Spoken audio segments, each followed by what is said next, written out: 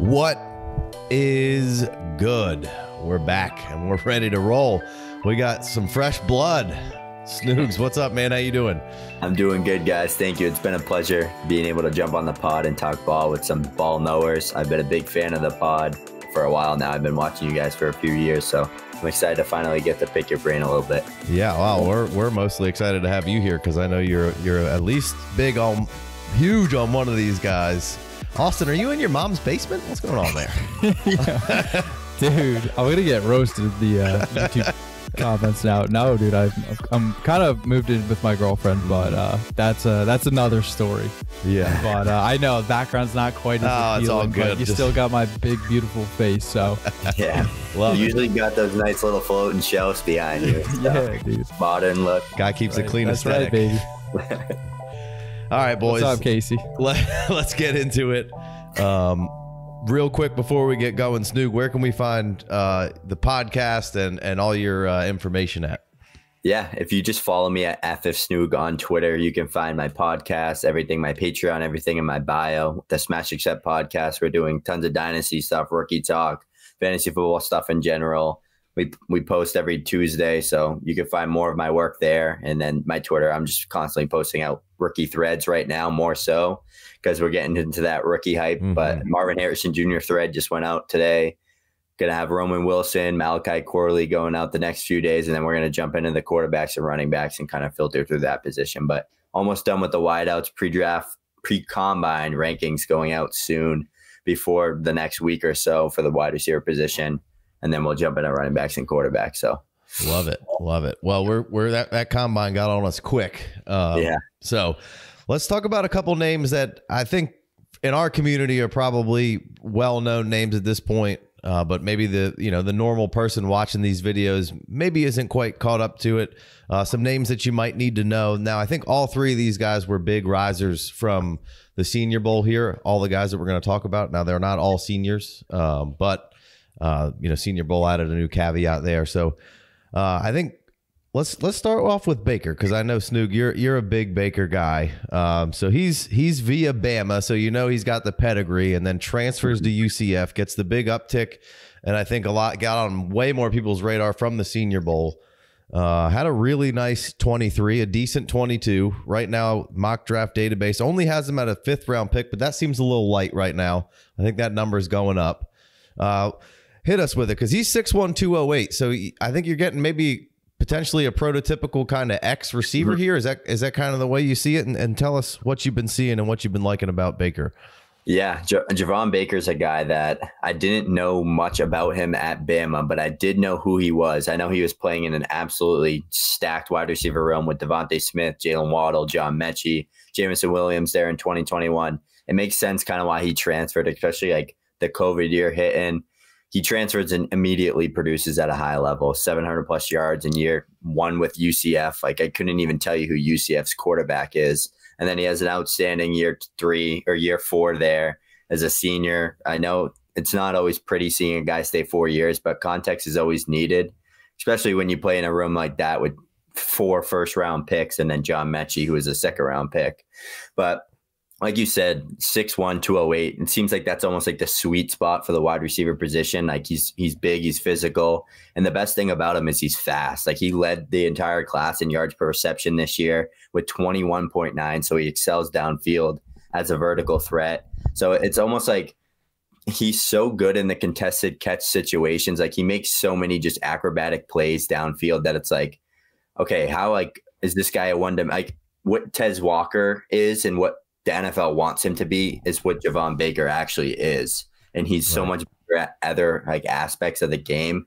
3.0 plus yards per route run this year. Like, he was just absolutely dominating at UCF. And I always like to look at competition as well. They were a Power 5 school, and they weren't really a joke of a team. Like, UCF kind of always sneaks into that ranked-ish type of top 20, top 25, especially the past 2 years. And Javon Baker was a guy that basically carried that offense. Like, he dominated all the team's target shares, the reception shares, the market shares for everything. And I think there's another guy there, Kobe Hudson, who's actually like an NFL level talent that I wasn't familiar with, but watching Javon Baker, I was like, yo, this guy can play ball as well. So it's like seeing like him produce in a room with other potential NFL talent is also huge, because it's not like Sky Moore at Western Michigan, right? Where he's playing with guys like me that are at home recording podcasts now. So it's kind of interesting to see that type of stuff. But I have a few stats I want to rattle off about Javon Baker. Bear with me. I can usually memorize stats, but this is a lot of them, so I haven't been able to memorize them yet. But 17.1 ADOT, which was third in the class, 7.2 yards after catch per reception, which is massively huge for that, because you see a guy that's such a good vertical threat be able to make plays after the catch as well. This was third in the class. So he is really good after the catch, which is really big. It unlocks that like high level ceiling in fantasy football. Like you saw what Jalen Waddle was able to do after the catch. He was super efficient. He averaged like 18 yards per catch, not this past year, but the year before that. And he was also second in the class in EPA per play with 1.47, 3.42 yards per out run versus man, 3.52 yards per out run versus zone.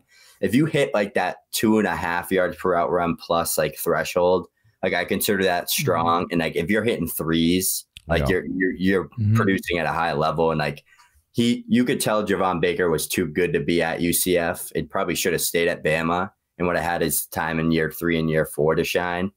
But it's almost like he probably was just like, I just want to go and I want to play now, and I want to guarantee that I play, and I want to make myself a name to be an NFL draft pick. But he also had 1,139 receiving yards, which was 9th amongst the entire class. Draft eligible, and not the whole entire class, but draft eligible wide receivers. 3.11 receiving yards per team pass attempt. That and yards per out run are the two metrics that I always focus on the most. Like I'm not a big analytic guy, but like those two are the two that I'll really heavily involve in my prospect grading process. And then a lot of people like weighted dominator rating. I just threw that in there, 0.33%, which was 6th among the class. So his 2023 season was top 8 to 10 in every single important metric that you look for in a wideout. And I'm just kind of curious if either of you have gotten to dive into him a lot, and what are some of the things you saw? Because I have an NFL comp of Devontae Parker. Because like Devontae Parker was really good on the Dolphins, excelled downfield, great in contested situations, good after the catch, just a good athlete. He was in that 6'1", 6'2" mold as well. I think that's a safe comp for him, where you're not getting too crazy, but you're getting like a decent floor and a decent ceiling outcome. Yeah, injuries held Parker down know, from some potentially big seasons through there. Austin, what are your thoughts on Baker? Yeah, man. When I was watching some film on Baker, some things that stood out to me, like what mattered most, he had good college production at the end of the day. And that's something that is always going to be vital, right? And by good college production, I mean over 2,000 plus career collegiate yards, right? Good number, very, very promising number. He has real NFL size. You guys touched on that. I'll keep it short, right? Consistent splash plays. That's important, man. If you can consistently, and I mean throughout his entire college career, 17.5 career yards per reception, right? It's a great number. Like this year, it was 21.9, I believe, yards per reception. Again, outstanding, even better. So we love to see that. And Javon Baker, the fact that he was able to separate with ease at the Senior Bowl, I mean, dude, like that's amazing. That's exactly what we wanted to see. And I'm hoping for relatively early day 3 NFL draft capital. I don't know how early day 3 he could go, but if he could sneak into like early round 4, oh, dude, I think he would shoot up a lot of people's boards in Dynasty rookie drafts. And, he's going to be someone that at this point, man, I feel like everybody knows who he is. And the fact that he was able to just thrive at the Senior Bowl, I mean, he's no secret anymore. I wish he was, but, Yeah, me too. I wish he was. He was fantastic at UCF. He dominated the second he stepped foot on campus. It's not like he got there and like gradually increased. It was like, no, dude, I'm the man on campus. Like I'm the big man on campus. I am him.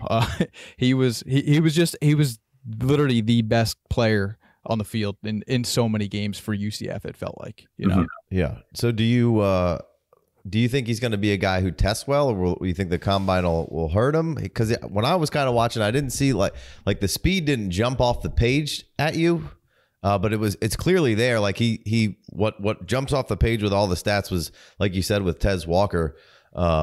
He seems to be a vertical threat game in, game out. But is the testing going to maybe hurt him a little bit, or do you feel it just doesn't seem like he's going to put out blazing numbers, but he does have the good size. So what are your thoughts there? No, I think it'll benefit him. I think that his ceiling here, let me word this correctly. I think that his stock can continue to rise. I don't think it's peaked by any means.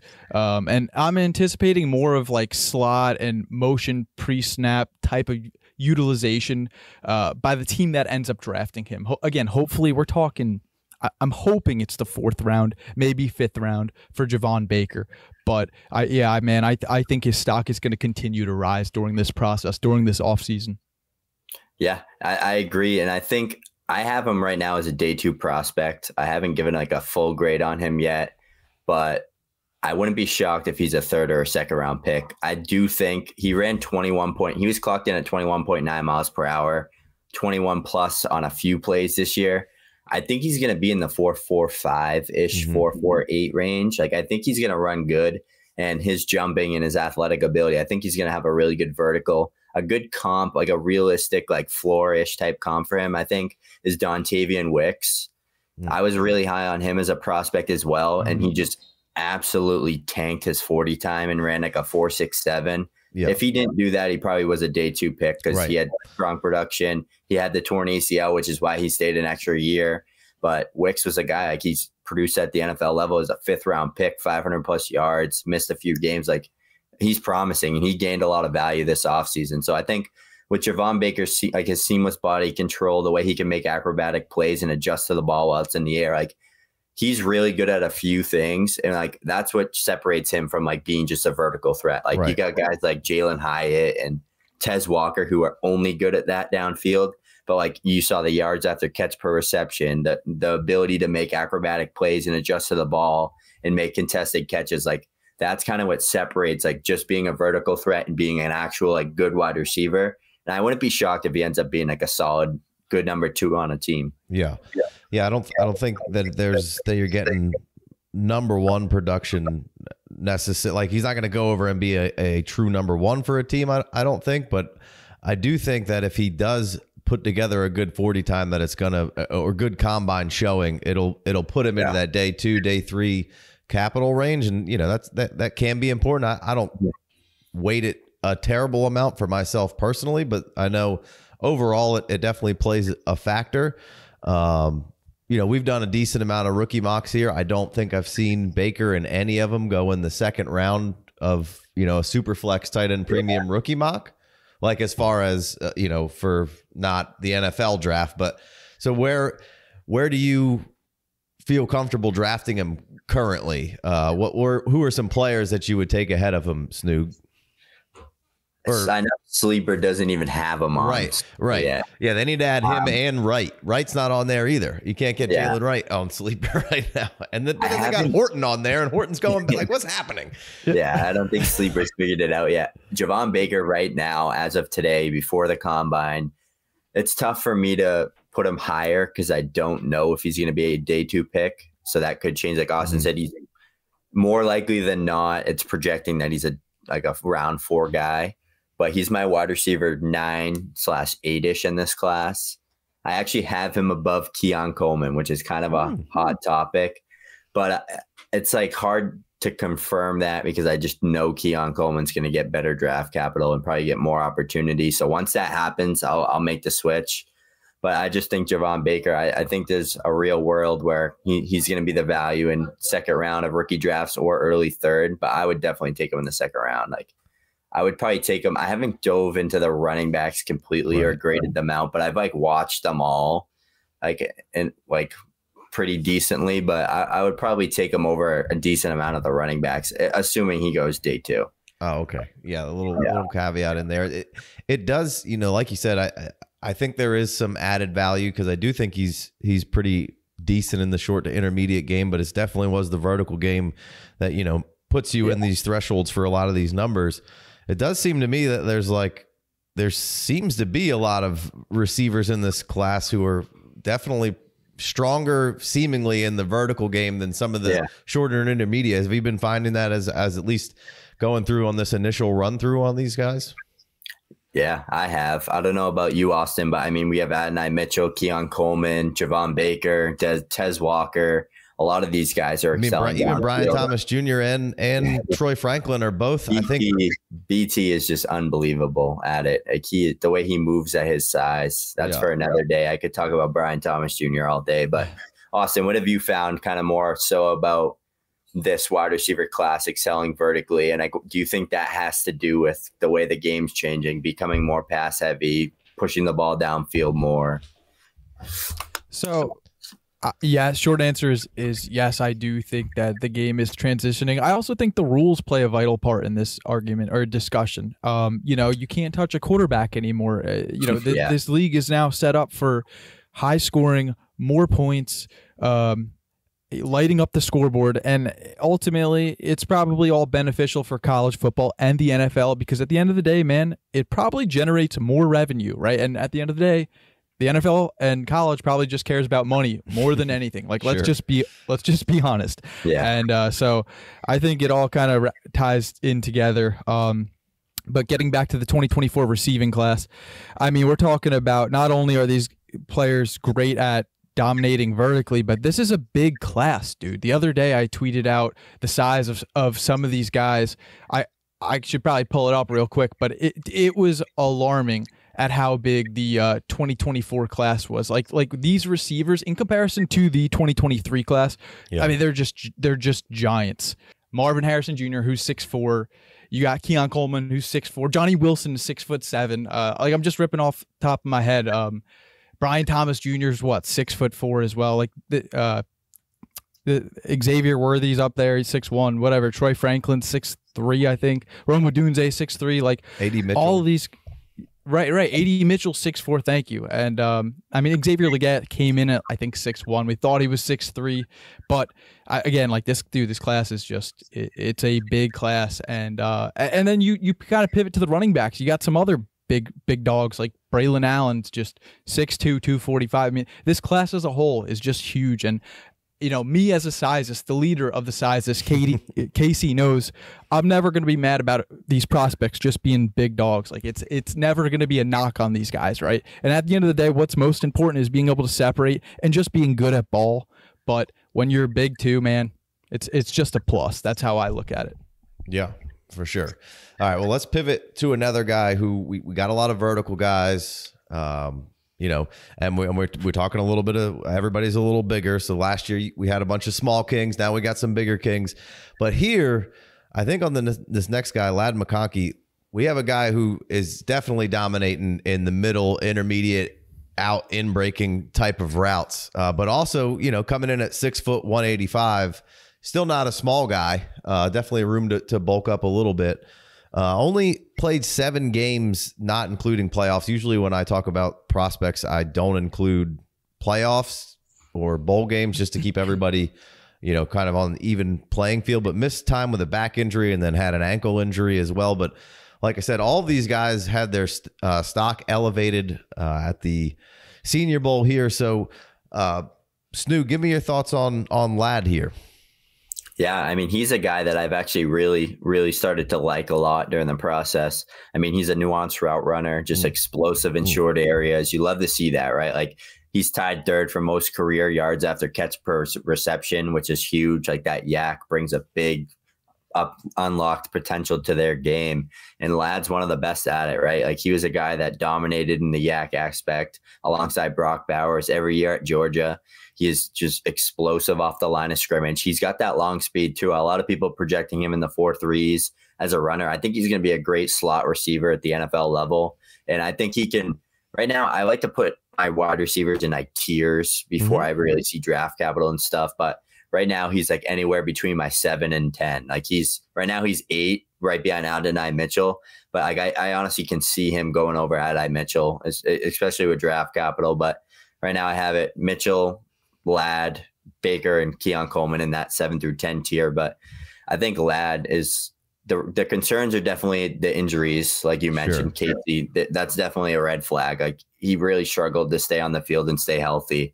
And another thing I noticed while watching his tape was he kind of drops the ball a lot, especially concentration drops. And downfield, he dropped a lot of passes. But then there's times you're like, wow, he has unbelievable hands in traffic. So very inconsistent with the hands. And he only played in 39 career games. So like the injuries is definitely like something you look at, and maybe NFL teams look at that as a red flag, which they usually do.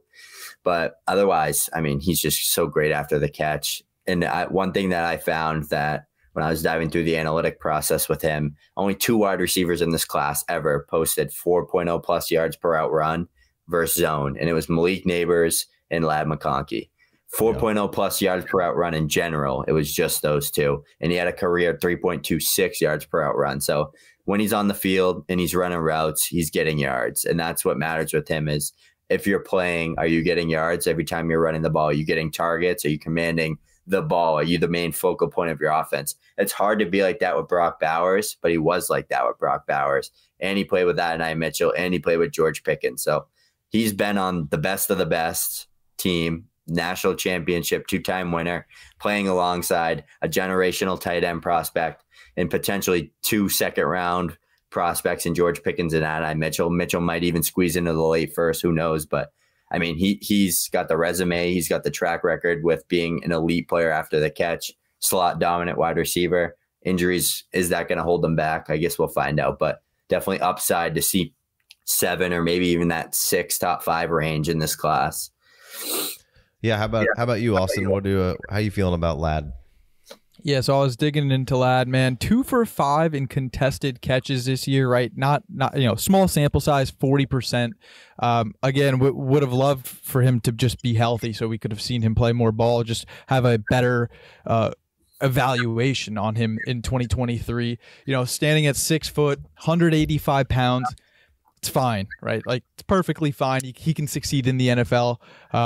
So I want to go back a little bit. As a sophomore, man, 7th most valuable wide receiver per PFF WAR, right? We're talking 2022. It stood out to me. I was like, damn, I didn't realize like Ladd McConkey was actually that valuable back in 2022.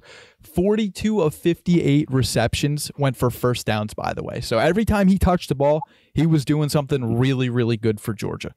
Top 5 in rushing yards for wide receiver. And this is all 2022 that I'm yapping about right now.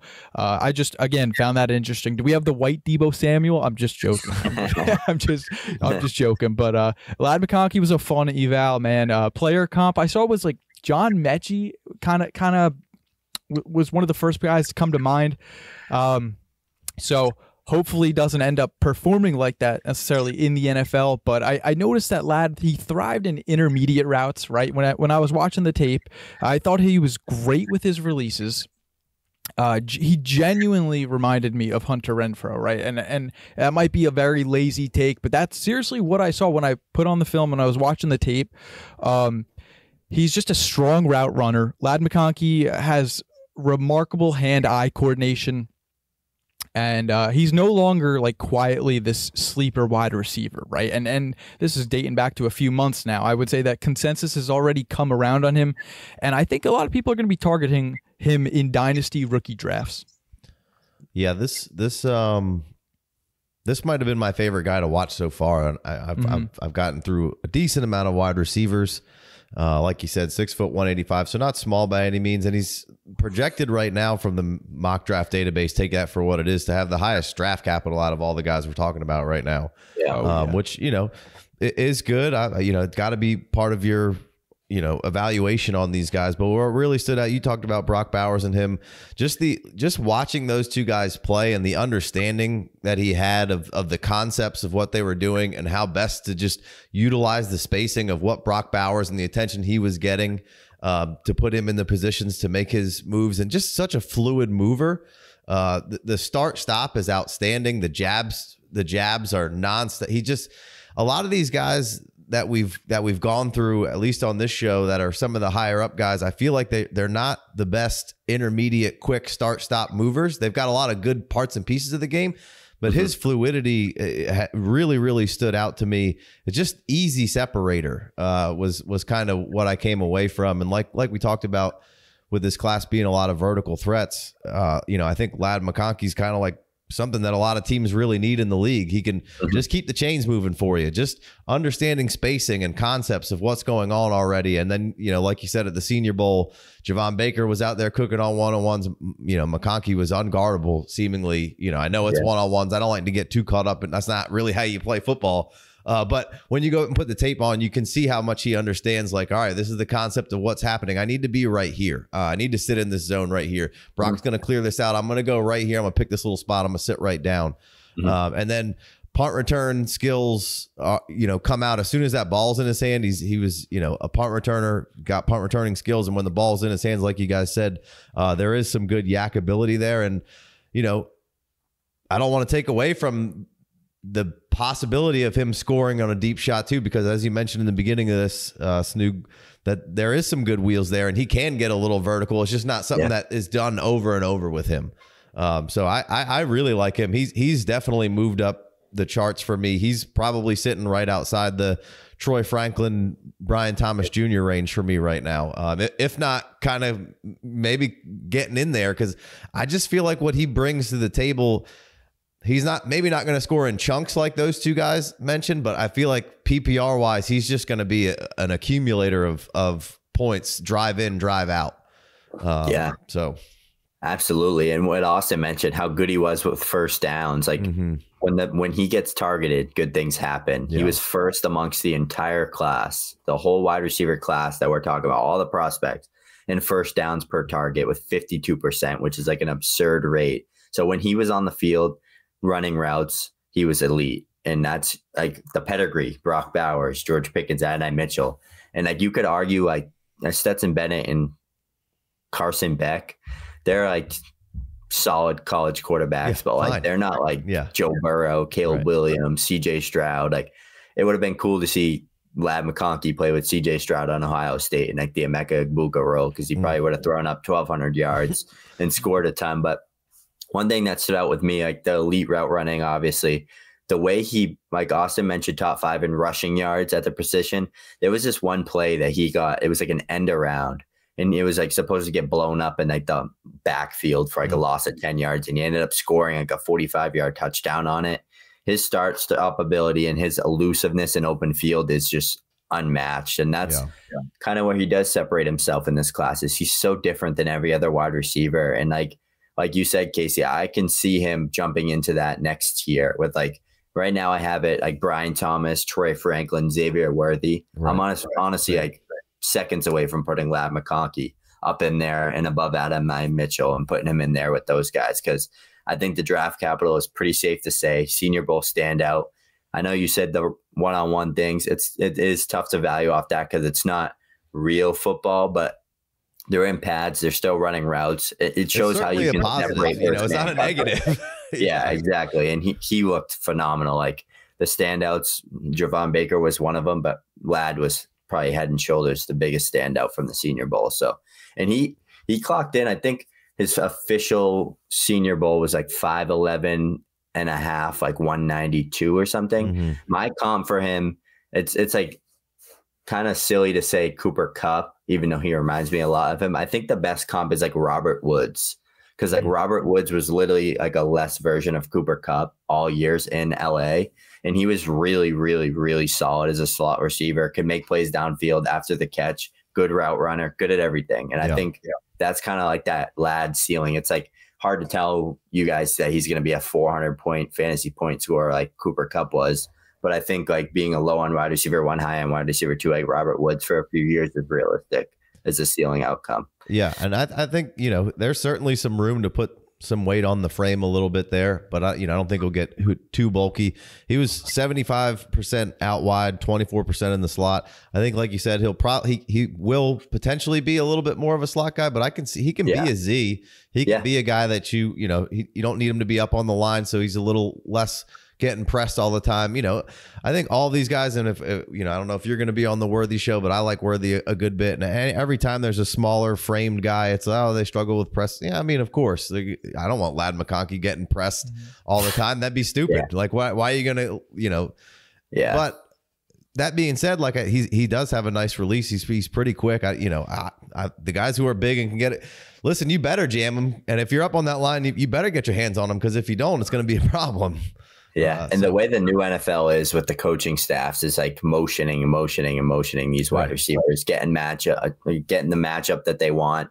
Getting Lad McConkey on linebackers is just going to be bread and butter. And if he falls into the right coaching staff, like imagine him in Kansas City in round 2, like alongside Rashee Rice, just in that Andy Reid hands of just getting motioned around, kind of like what they try to do with Kadarius Toney and Sky Moore, but someone that's actually good at football. So that'd be interesting to see him there. Yeah, for sure. Austin, you got anything on Lad before we move on? I mean, final thing I'll say, man, I'm anticipating second round NFL draft capital. He could be a first round pick if he had better collegiate production. I think that's the only thing that's really holding him back, right? That was, of course, due to injuries, right? Durability. But he flashed at the bowl. He's got the size, man. He's got the tape is there. It's just the production. And at the end of the day, you could say that's the most important thing. I'm not going to disagree with you. It's just that's the only thing that really is separating him from being a late first round pick. And but it's fine, man. Like, he's still going to be at this point, I really think it's going to be closer to pick 40 to 50 range in the NFL draft. I think it's going to be closer to that 40 to 45 overall.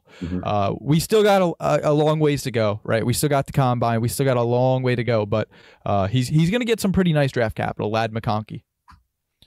Yeah, I think so too. Like I said in the beginning of this, he's definitely got the highest projected out of the guys we're talking about today. And I think if I'm an NFL team, I feel like I'm getting a little bit more of a sure thing with Lad than I am with AD Mitchell. Like I like AD just fine, but if I'm fine with their draft capital being reversed too.